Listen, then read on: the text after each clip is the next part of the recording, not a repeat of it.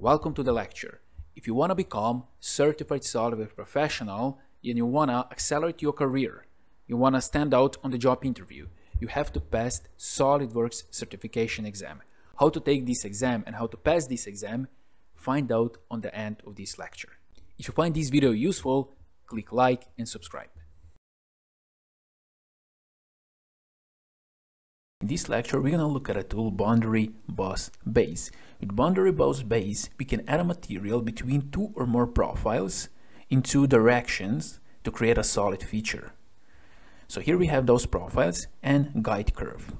So let's go here to features and let's choose here Boundary Boss Base. So here under direction 1, we have to choose our profiles. For direction 1, so we can choose this one, this one, this one. As well, here you can see we have those connectors. We can also move them, for example, to here, and now our solid feature is twisted. But let's go back. Like this. And now here, for direction 2, we can choose our guide curve. Like this. And let's click OK. And now you might be asking, okay, well, what is the difference between lofted boss base and boundary boss base? We got the same result. Well, there are some small differences. We're going to show them. So let's go back to the boundary, edit feature.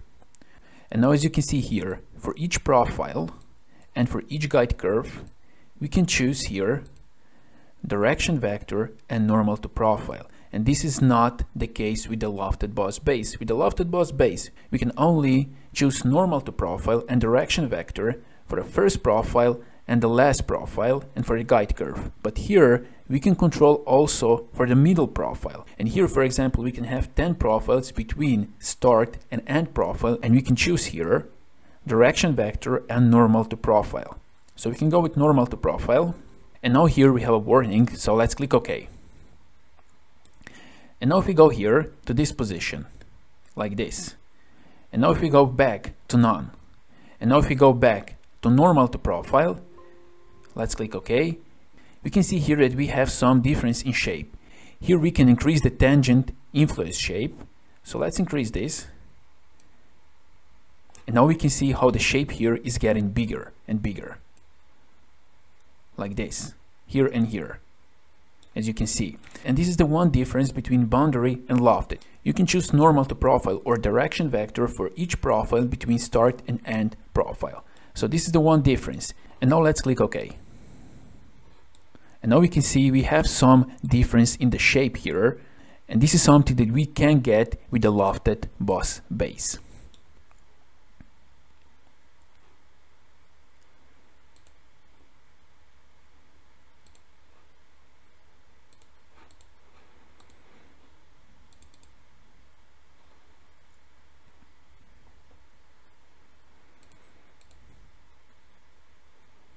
And now we're going to show the second difference between the boundary boss base and the lofted boss base. So let's go here and let's open boundary versus loft. So here we have one profile and the second profile. And here we have some guide curve that connects the center of the first profile and the second profile. So now if we go to boundary boss base, we can choose for direction 1, this profile and this profile. And we got this result. Now for direction 2, we will choose this guideline. And this is not possible. We have an error because this is not guide curve. This is center line. This curve connects the center point of the one profile with another profile. So let's go back. Now let's try to choose lofted boss base. Now let's go here with this profile and this profile here. And for the guide curve, let's choose this curve. And this is not possible as well. Let's delete here. But now let's go down here. Here we have one option, centerline parameter. Let's open this. And now here we can choose a centerline. And we're going to choose this curve. And now we got this result. And this is only possible with the lofted boss base. This is not possible with the boundary boss base. Here down, we can see our sections. We can turn this on. Now we can increase it. And now we can see the sections on different positions. So boundary boss base and lofted boss base are pretty much the same, but there is some small difference in the boundary and the lofted that we shown before.